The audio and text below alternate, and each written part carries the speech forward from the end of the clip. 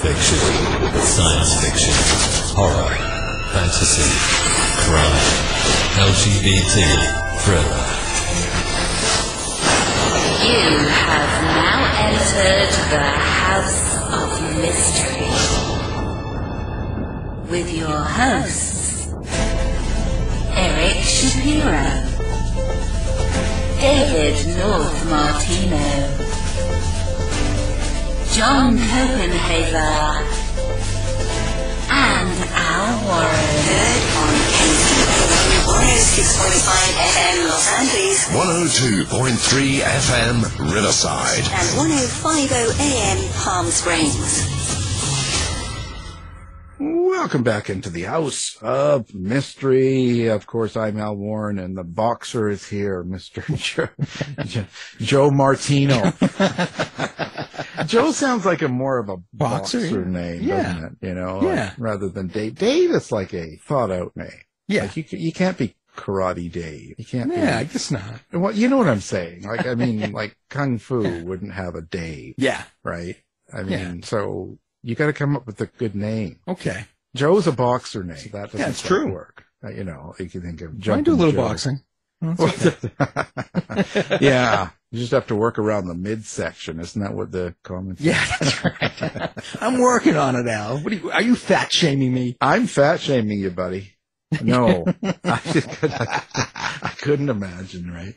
I couldn't imagine why anybody would even say that. Yeah. I mean, I'm just trying to see if he's wearing underwear or not. Never. Yeah. Always commando. Always commando. Well, he doesn't have to worry about anything falling. This is terrible. What a terrible, what a terrible show you do. Horrible. Anyway, let's not talk about the bad news. Let's just talk about the good stuff. Yeah. So now, we've got another Australian this week. So this is the week from the down under. I know, right? But this guy's different than the last one we had. quite a bit different. I mean, no, I'm not even going to go there. But now he is a horror author. Okay. So he's there to scare people. So Mr. Zachary Ashford is here. So thanks for being here, Zach. Thank you so much for having me. I'm really flattered, so thank you. We'll see if you say that later. Well, let's hope so. Might not like it. Okay, so Zach Ashford, when did you start writing? Okay, so I think 2018 I sold my first short story, and then by 2020 I had a novella. So I've only had a few novellas, and I think fourth novella is the one that's just come out. I've got a couple of shorter stories through like a novelette, and then a sort of duology of two short stories, and then later this year I'll have my first novel come out. You're primarily a short story guy. It's interesting because I think if you consider a novella a short story, then yes, so far. I tend to sort of beat myself up a little bit for not actually writing too many actual short stories, because I see the submission calls and things, and I think, what do I do with that once I've done it? Put it aside for a collection somewhere. So basically written the novellas has been my primary objective over the last few years, and apart from the one novel I've written. And now I'm trying to write another one. And so getting reasonably far into that. So that's where I see myself. I probably should write more short fiction, because I think it's probably a pretty effective way to get your name out there a little bit more. The concept, when you're writing horror, in your mind, are you trying to terrify people, or are you more suspenseful, or are you kind of more of a gore horror? Like what would someone get out of one of your stories? Yeah, so I've been sort of thinking about this, and look, I'm not going to lie, I do love blood and guts. And I love a good story. You'll like Dave's videos. You should go to his YouTube channel. Oh, nice. I'll check it out. But yeah, I think like it's interesting because I don't think I'm super gory. I think this novella is probably the first time I've actually done something that people would say, that's pretty close to that splatter or extreme side of things. Even when I sort of read fantasy as a teenager, lots of fantasy, I always loved it, where heads were coming off and there were lots of battles and these kinds of really over the top kinds of things, which is hilarious, because listening to you guys talk about, boxers' names and stuff before, I'm just like, man, people who like train for fighting, they scare me because I'm such a teddy bear, But I just love that kind of stuff in my horror. And when I'm watching a horror movie and there's some good blood and guts, I'm like, Oh, this is great. But I think creature features is probably, I see when, that's probably, I love a good monster in my fiction. And so I try to write with monsters, and I guess maybe even like the blending between how like there's the monstrous and humanity and that kind of thing. So yeah, I've written a dystopian horror. I've written some comedic stuff with the drop bear horror, which they're pretty gory, but it's comedic gore. But this one is the first one that is sort of finishing. Oh, okay, it's pretty nasty, that book, so I'm really waffling. My apologies. Yeah, no, that's all right. That's all right. We're discovering. We'll figure you out, and then we'll know. We'll send you on your way. We'll figure out what you should be doing next. Yeah, well, any pointers would be good. Well, and so you're writing a monster in your horror, and obviously it's traditionally for you not a human, right? It's a creature of some sort. Yeah, I do love a creature feature. So where does that come from? Like, and how do you make a monster? Like, I've never done that. Like, I've always written myself stories about people or with people or crime, like there's something going on. When you're writing a monster, I see, because I'm trying to figure this out, because do you write, because the monster's got to do something or scare people, or it's got to represent something bad about humans. Yeah. There's got to be some sort of thing. So do you come up with that monster first and then put characters in to deal with the monster, or do you have a story? Yes and no. Sometimes I have a story. So I'll talk the Morass. Like it's really because the Morass kind of started off as a monster-free story, and it was kind of this really derivative little short story I wrote that was just the trope of the Wolf Creek style murderer in Australia. The outback highway patrolling guy who takes a backpacker and just does horrible things to them, and it was fun. But and I was like, okay, so why is this guy doing this? And then I was like, oh, what if we could bring in some, he's actually in the liege or service of, some kind of monstrous deity that, actually has these goals, and it's, it's sort of this cosmic monster, and it's wanting him to do something for it, and so that kind of thing. But yeah, I do typically like to think of monsters as being representative of something. Even if I go back to the Soul Survivor books, the Drop Bear books, I think they're really over the top and silly. But what I really wanted to do with those is when you look at things like reality television and the lack of ethics really that comes from the producers and things like that, in terms of they will put these people through anything. They will absolutely position them and represent them as these horrendous people. And then they walk away and just go, cool, yeah, well, there's no mental health support for you. We're not doing any of that. We've just made you look like this. And the suicide rate amongst reality TV stars is like disgustingly large. Even a few years ago, I was having a look, because we were doing, I'm a teacher, we were doing some reality TV studies in class and how they position people. And there was, even at that point a few years ago, there was like something like 32 reality TV people had gone off from the show afterwards and actually committed suicide, which is like horrible. And I know some countries have laws about the services that have to be offered after that now. But I thought to myself, well, imagine if, we could play with some of the genetic engineering aspects of creature features that are fun. And they use these in this reality TV show. So there's that. That sort of commentary there. We have quite a few people that commit suicide after being on the show. Well, I hope I'm not one of those. There's just so much to do still. So, yeah. Well, we tend to bring that out in people, and I'm not sure what we can do about it. Oh, well, yeah, I don't know. Let's just hope. Fingers. But yeah, reality TV's never been one. I've never been a fan. I don't care for it. A lot of it's scripted. A lot of people go through.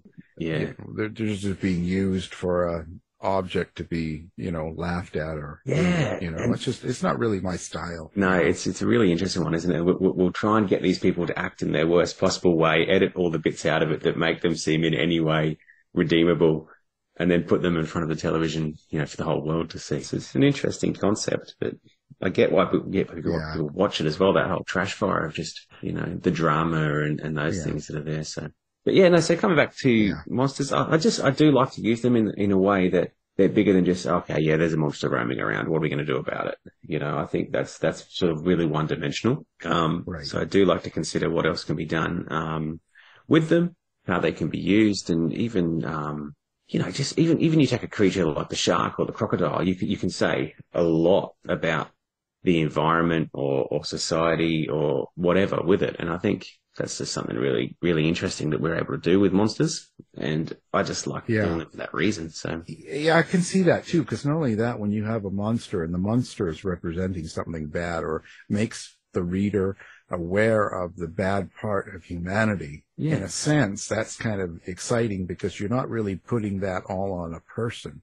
It's on a monster. So it's kind of nice. I kind of like this idea. Yeah. Maybe I'll write one of these. Yeah, I find them good fun. And plus you get the whole joy of thinking about, what's my monster capable of, does it have horns or wings or tentacles or whatever it is, so yeah, it's always good fun. Yeah. And so, so the characters that you put in kind of that are up against the creature or the monster of the time or of the book or the story.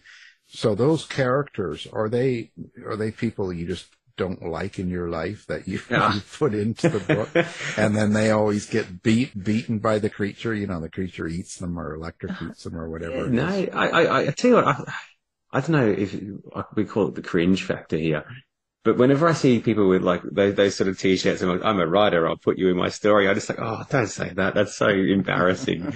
Like, I like to think of interesting characters, and just how people can react. I mean, in the Morass, I've got these two characters with competing goals, sort of traveling when they're abducted, and so one of them is sort of wanting to go and find out.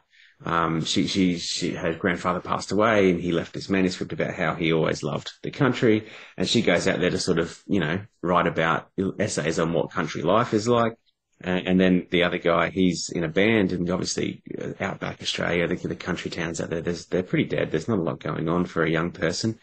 And he wants to play in a band, and he's traveling to the city, and these two kind of meet halfway when they come into trouble, I guess.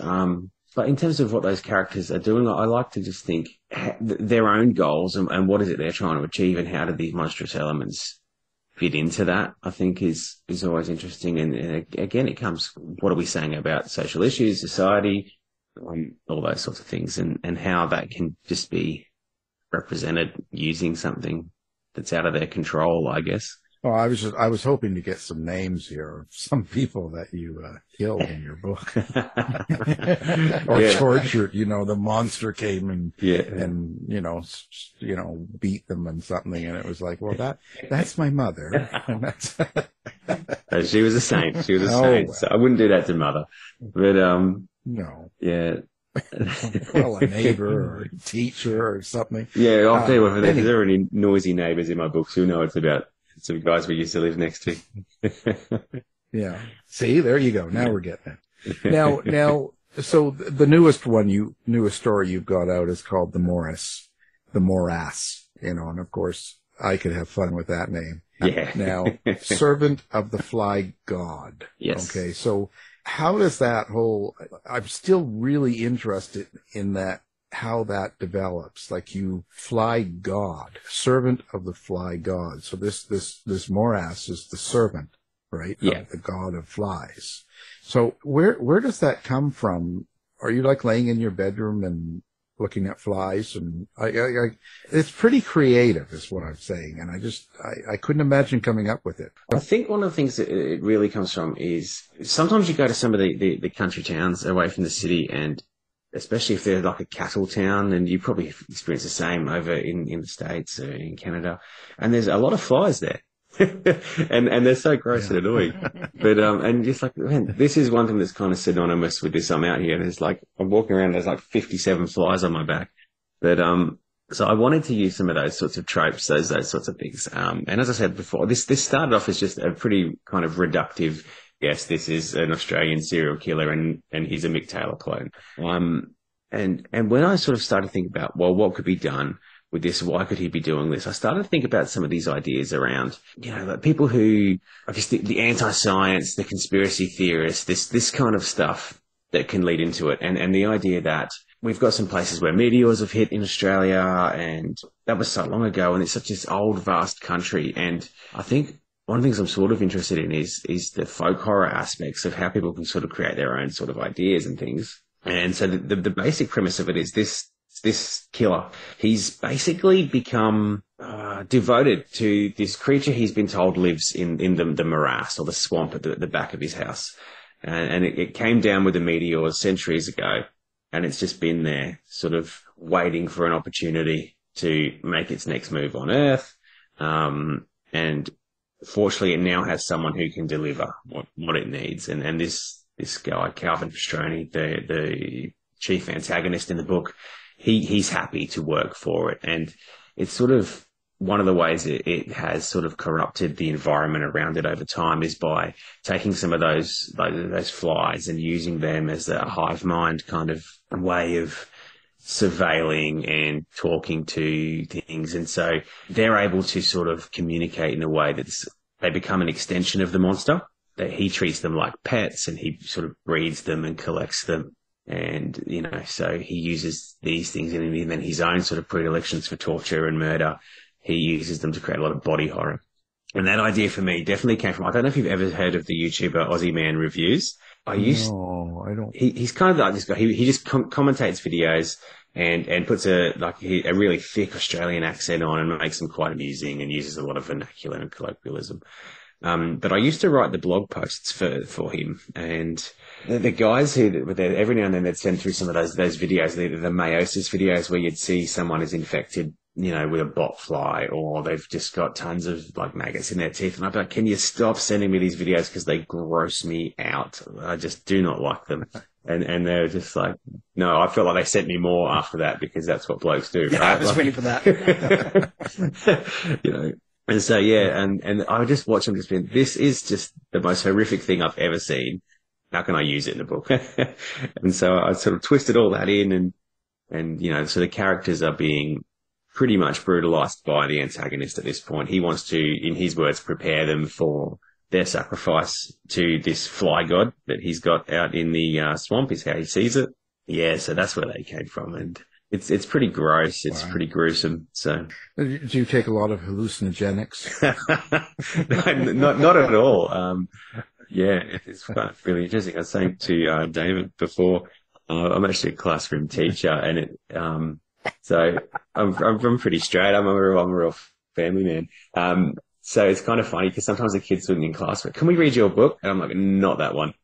Not that one either. And like I sort of said to the publisher, Crystal Lake, I was like, look, just when you put this on Amazon, just definitely mark it as adult horror. So that, there's no mistake if some parent sends an email like, oh my God, we read your book and it's not okay. Like, well, your child is 11. Why are they reading adult horror? So. Yeah. You should have had a different name. You should have called yourself Dave Ashford or something. Yeah, right. Yeah. Yeah. Well, yeah, I was going to say, do you worry about writing horror when as a school teacher? No, it's never ever been a problem. I mean, I've been teaching. I think most people are just genuinely a bit excited about it, and even for parents to be able to say, "Oh, my kid's teacher's a writer," it's nice. I think parents enjoy that, and the kids where I am, I'm at such a good school, such an academic school, where it's kind of a selective entry school, so it's a real point for the kids to be like, "Oh, yeah, this is great," and it's like. Does it actually translate to what we're doing with curriculum? Maybe not necessarily, but it's a great point for them to consider. So, yeah. Are you the type of writer that when you're sitting down doing this story, for instance, are you seeing the action happen in your mind? Does it play like a movie? Do you hear characters? When you're writing the dialogue, does it come across as real, like a real story then that way? Or are you completely just a technical writer that just does it on the paper? Like how is your process in writing a story like this? Yeah, great question. I guess my process is realistically a lot of planning. I like dialogue to sound natural, so there's a lot of speaking dialogue out or reading to my wife. Whether she wants to or not, whether she's listening, I'll just read with the expression on it. But to come back, I'm a big fan of just plotting it all out on a story curve or a freight text pyramid map and just actually putting it all together and making sure that it makes sense sequentially and there's tension in there.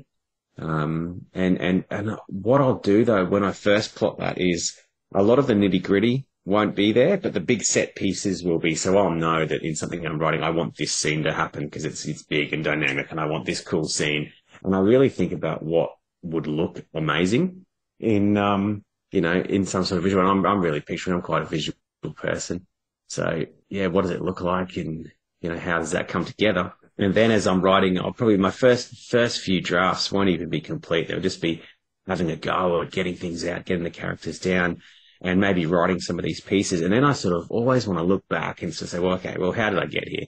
Like, this is all well and good to say this looks really rad, and good, but I can't just have random things happen. There's got to be a sequence. And then that's where it comes into, what are the characters' goals, how they ended up here, all these sorts of things. So it's really interesting, I think, when you start getting in, you go, okay, well, that doesn't work. I've got to redo that, those sort of things. So that's the process, would be to draw it out. I take notes on characters and experiment with it. And even the first couple of readings, this is a bit one-dimensional. How do I add more? How do I show, not tell something, as opposed to just know it in my head, if that makes sense? Since you plot, I'm wondering, do your characters surprise you? Do they kind of pull the story off the rails a little bit, pull the plot out so that, you end up in a spot where you're like, how did I get here?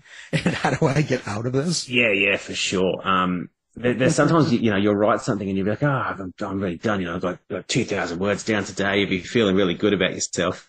And then when you go back and look at it later, you're like, well, why has this happened? Why have I written in here that this character did this? And it's because, maybe I was being lazy in trying to bridge a gap somewhere. And that's when I've got to go back and flesh those things out. So that's I guess the negative side of it. But I think the really positive side of it is, we actually had another author come and do a talk for the children running a picture book. She's written like 80 books for kids, and really talented lady, Josie Montano, came to our school, and she was talking about how she actually interviewed her characters. And I was in a scene the other day, writing a scene.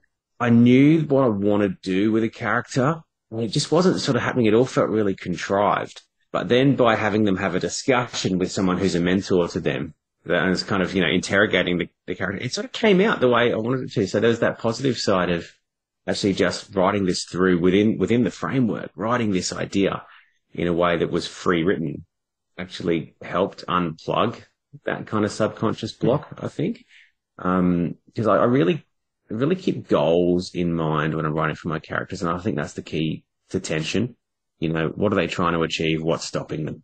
And even if it's simplistic at times, I just think that's the key to turning pages. Well, yeah. And the whole concept of it. Do you actually create, like, the cover? When you get a cover, like, of your newest book, is it you that created that cover, or the idea of it with someone, or like how does that come about? This one, I was really, really lucky. It was Ben Baldwin, who is just an incredible cover designer. I think he won a World Fantasy Award or British Fantasy Award a couple of years ago for one of his covers. And I'm lucky enough that one of my previous books, when the cicadas stopped singing, or cicadas as you guys say over there, stopped singing, he designed that. And when Joe at Crystal Lake said, we can get Ben Baldwin on this for you. You've worked with him before. Ben actually came and said, I really loved the last book. I read this one too, and I've got some great ideas. What do you want? And I sort of gave him this brief idea. I have this idea of the monster coming out of the water, the characters in the foreground, but I am not a visually capable artist. I'm the kind of guy who'll draw a frog and someone's like, what is that blob? So... Yeah. I was able to sort of just send him an email saying, I think this, but I don't know if it would work. Would it work? And he's like, give me a couple of days to play with it. And he comes back and he's like, what do you think of this? And I'm just like, dude, like, this is incredible. Just basically go nuts. The thing I did sort of put forward was I want it to be able to sit next to the previous one at a convention table. These are these books, and because they're both very much set in Queensland, which is where I live. And I really like the idea of keeping that theme going, and the covers, they have their similarities in the way there's like, the tree line and the composition of them, but the colours are so contrasting. It looks really, really interesting when you put them together. So yeah, and that gives us a really good representation of what Queensland looks like. Yeah, monsters and lizard people. That's yeah. I was just like, well, that's really good. You should send these book covers to the marketing of Queensland, like when they're out trying to get tourists around the world. Yeah, you've heard about our spiders. Now have a look at this thing. Yeah. Come to Queensland. Yeah. I could see it now. Yeah, I'm sure it'll work. What was it? Way better than throwing a shrimp on the barbie, right? Was it Paul Hogan before he was a tax dodger? That was the thing, wasn't it? Yeah, they're frying it right in front of the swamp, and the big creature eats them. Yeah. You know. Yeah, can I have some? Yeah. You need a big knife. Yeah. Yeah. Now we're getting somewhere. Now we're getting a real thing going on here. See, make some money on the side. What makes a good story for you? What is it that keeps you, or what is it that you find in a story that kind of goes, wow, I like this, and you kind of will even read it again? Like any story, no matter the genre, it's the people, isn't it? You know, what's the emotional resonance? Yeah. What's gripping about what's happening to them, even if it's not something I can relate to on a personal level. Just this idea that human beings are experiencing this conflict, and the way we sort of get involved with that, and the dramas of that. You know, I think that's what makes a book good for me. I mean, I think we've all read books that are just sort of set pieces and action.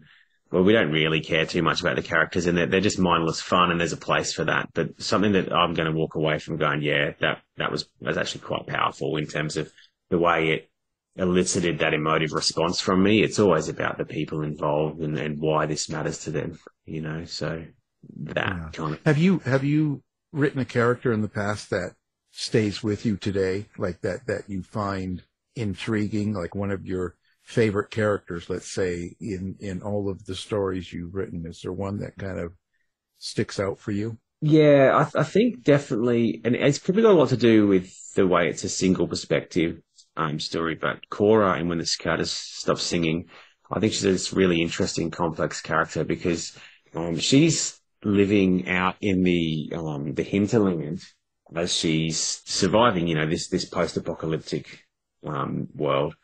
And one of the things that she's become attached to this place. She's buried her son there who's died, and she doesn't want to leave. So the main conflict of the story is not the lizard monsters themselves, it's the people who come and try to take this secure kind of base from her. So it sort of plays it like a home invasion, but it's that why didn't you just run away? What do you have to let go of? And what does it mean to actually process grief?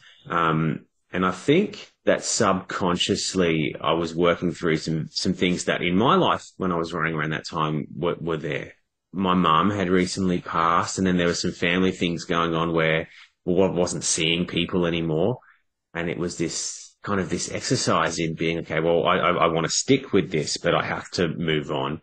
And so her fighting for her right to stay, and then perhaps realizing that maybe she did have other options after all, or even if she did fight and win that battle, maybe staying wasn't the best thing. And I think that is quite resonant in, here comes my cat. I'm quite resonant in just being a character that sticks with me there. I think that was really important. And then, yeah, I don't know, it's those things that I didn't think I'm going to work this stuff out. But when I read it back and sort of had to put some stuff together, because it was nominated for the Aurealis here in Australia, and I had to think, oh God, if I have to go and stand there afterwards, and I didn't fortunately have to explain anything to anyone, so the book just gets on its own. Yeah, to think about what was going on in my head when I wrote that, and I think that's a really interesting way to look back at it. Yeah, I don't know if that makes sense. You kind of look like her on the cover too. Yeah, I know, right? I've got these long locks of hair, and clean shaven. The way I hold an axe is pretty tough too. So yeah. Well, I thought isn't that how you go to school? Yeah, that's right. Teacher. Oh, here he comes. Yeah. What's he going to teach us? Mr. Ashford always carries an axe. Yeah, right. Yeah. Well, no, and that's kind of one question I ask, because it seems like, and even in myself, when you talk to writers, quite often each time they go through a project, write a story, and it gets published, and they finish and they move on. That process of that story, such as the cicadas stop singing when they stop singing that book, so that the writing of that story actually changed you somewhat. And I always ask what it does or how it changes you. And that one you kind of talked about. How about the new one? Did you notice any changes in in who you are, even as a writer, now that it's complete? Probably not so much. I mean, I think in the way that this was put together as a novella, I finished it after I had finished writing the novel I'd written, which definitely was a big exercise. And I kind of wanted a bit of a palate cleanser in this one as well. So just what can horror be in terms of what I can write, and how horrific can I actually make it? There were these kind of things here. But in terms of a big personal character arc, I guess, probably not so much. I think it let me process a few things about like traveling, because there's these kinds of elements of things, but I don't know. I don't think so. Not this one so much. It's more of a traditional balls to the wall horror story. And yeah, like I think even editing back when I had to read it again, and I got to the end of this one, I went, oh man, that's really kind of breathless by the end. It's this relentless sort of horror as opposed to the character arc. I'm not sure if that makes sense, but yeah. Yeah, it does. But, I wonder, when you were doing this, you were probably writing this over the pandemic, I would imagine. Yeah, it would have been, was it? And so do you think that's sort of partially the reason you wanted it as well? Not only a palate cleanser, but just letting aggression out, and also with all the weird stuff going on. Yeah, I think anti-vaxxers and all that. That's a really good insight. I think to an extent, when I was finishing both of these books, and they're both pretty bleak, the books coming out this year, I was in a pretty angry kind of place, just with various things that are going on in your personal life, and I'm not like, oh, woe is me kind of thing, but just some bits and pieces that are happening, and a bit of turmoil in other places, with family members and things like that. And to be able to sort of be like, okay, well, geez, I'm pissed off this year, and I look at this book like, it's quite visceral. So maybe it was about just processing some of those darker emotions, and whether it was a case of actually being cognizant of what they mean subjectively, or whether it was just a case of, no, you're just in a grumpy phase and this book reflects that. I don't know. Yeah. Well, yeah, I know if I was writing it, the people getting killed by the monster would be like the anti-vaxxers. But that's me. Yeah, it's more interesting that I think, that was top of my mind through a lot of the time, is the whole anti-vax kind of movement and how it's doing harm. And I guess there is that to it, because it is, the character Calvin Pastroni is very much a conspiracy theorist. Like one of the lines he sort of says in the books, we have the CSIRO over here. Well, we did until politicians decided science doesn't matter. And they sort of, were funded it. And one of the things he says is when he's saying to these characters, before he abducts them, look, I'm going to show you the meteors. I'm going to show you the meteors. And the guys are like, that's bullshit. Oh my. There's no meteors. It's literally just a myth. Right. And it's just volcanic activity that's left these caves and swamps and things here. He's like, oh, you don't believe those science wankers, do you? And so there is that element. And then I'm kind of often really thinking about the ways religion can be used for negative purposes. And I think we see this a lot. And I don't actually think they're the religious people who are making these things where it's, look, we're going to go out and actively kind of be harmful because we think it's good. I think they're people who are taking advantage of religion to meet their own agendas. And I think people who actually really are faithful in what they believe are not thinking along these lines. But I think it's very easy to manipulate that and say, well, I've got money and power and I'm doing this in the name of this and you should join me.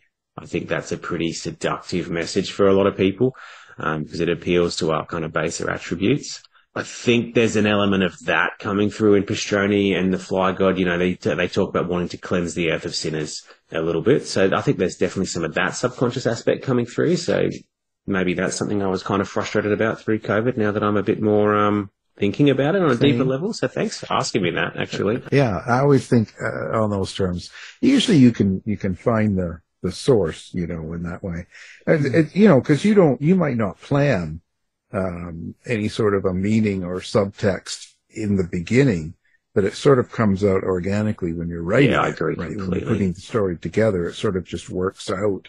And then you can look back at it and you can be editing or redoing it, and you realize there's more to it than just a simple monster killing people. Yeah, I agree. Absolutely. Yeah. If you ever read any of Dave's books, yeah. I have to do it, actually. I always make a point of doing that.